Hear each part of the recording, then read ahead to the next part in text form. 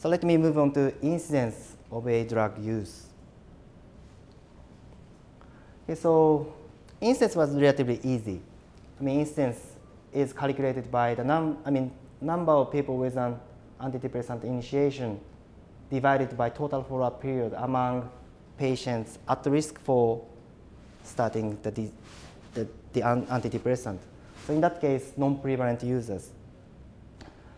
So let me show the antidepressant prescription period by pink. So this is the period prescribing, receiving antidepressants. And in this example, incidence can be identified as new start of a drug. And so 2 divided by these observational periods. And I excluded the middle patient because he or she was a prevalent user. So his or she is not at risk for initiating new antidepressant. But I had a kind of question. Prevalent users may stop it and restart it. I mean, even prevalent users at the beginning of CKD cohort entry, he or she may stop it and then restart again. So this could be counted as incidence. And even incident users, one patient may have several incidences, like infections. So one patient could have several infections during follow-up period. Of course, it depends on the type of outcome and drugs. But in this case, I wondered very much between I should count 1 per patient or several per patient. But at that time, my supervisors gave me a good suggestion.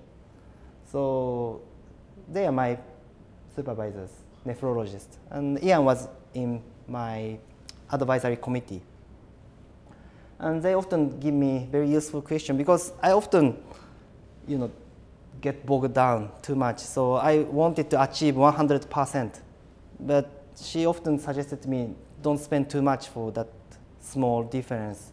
So this is a very good suggestion every time during my PhD. So I decided not to include, so one patient could have only 1 incidence. And I stopped the observation after that. So I learned that in pharmacoepidemiology, sometimes you need to make a decision to be simpler and don't spend too much time. And as such, incidence of antidepressant use was 57.2 per person, 1,000 person years in CKD patients. And this number is subtracting 242,349 minus prevalent users, so just incident users. And I repeated the analysis in the comparison cohort, and this was 42.4. So obviously, both in terms of prevalence and incidence, patients with CKD were more likely to receive antidepressants. And I also did adjusted analysis by, logistic regression analysis for prevalence. So adjusted odds ratio was 1.4 before adjusting for confounding factors. And after adjusting for confounding factors like diabetes and cancer and other lifestyle-related factors such as BMI and smoking history, it was 1.35. And I also did survival analysis. In this case, I used Poisson regression analysis, but you could use Cox regression as well. And this was 1.35 and 1.25. So this is adjusted analysis. But I believe that these crude values are more informative in this case. But in medical journals, reviewers or editors like adjusted analysis. So it's not bad to show these adjusted analysis results.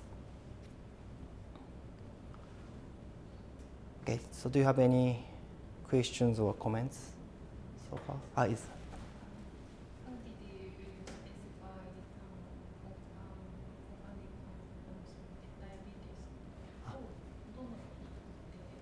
diabetes? 定義の方法っていうか、使ったコードリストとかそういうことですか？それともそのコンテンツというか、その何を選んだかっていうことですか？元々のファイルに、はい、並存表面があるのか、それともレセプトのようそうですね。データベースは傷病名コードっていう、リードコードっていうイギリスのオリジナルなものがあって、それで、だから傷病名コードとほとんど一緒です、日本の。でその中から、例えばダイアビティスだとかキャンサーだとかっていうのを、その項目は自分で決めといて、でそれに値する、いわゆる傷病名コードリストを作る必要があって、でそれは自分で全部作ったわけじゃなくて、チームの中でやっぱり共有してるんですよ。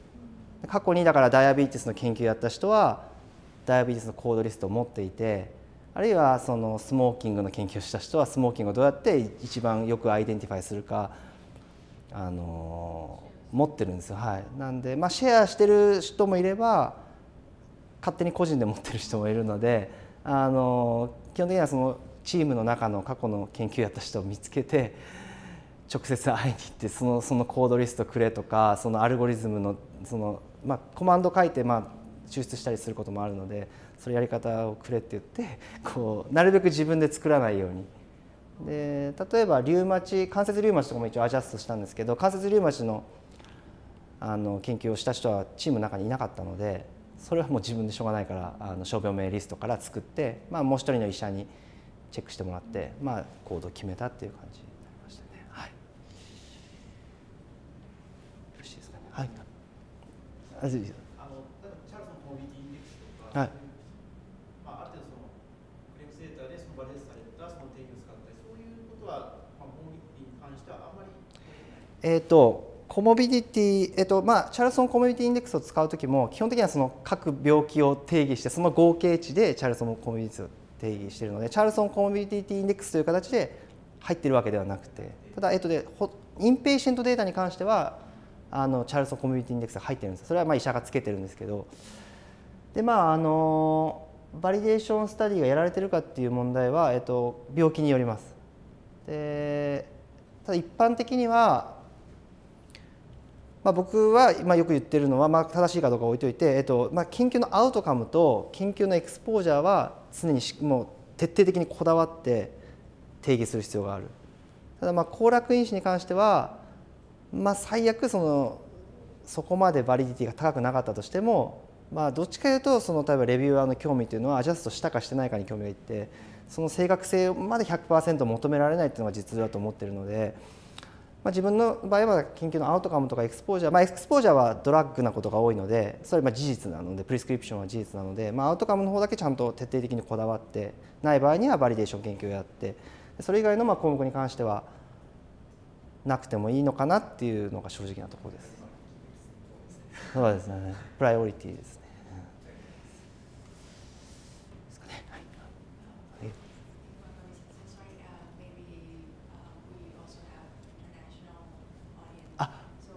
I should explain in English.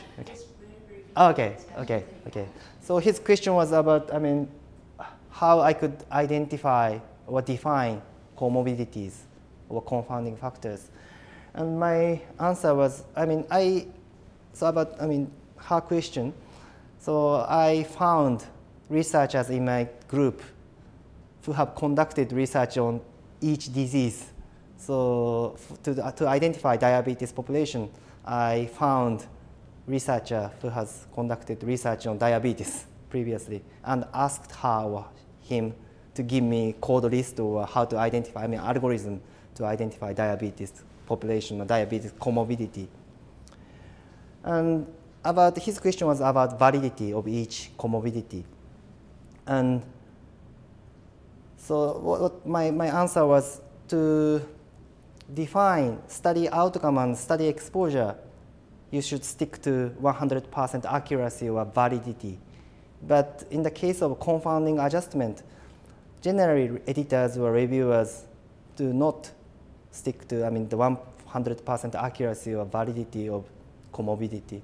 So that in the real world data, to be honest, myself, I didn't pay much attention to comorbidity definition, but just adjusted as available information. Thank you.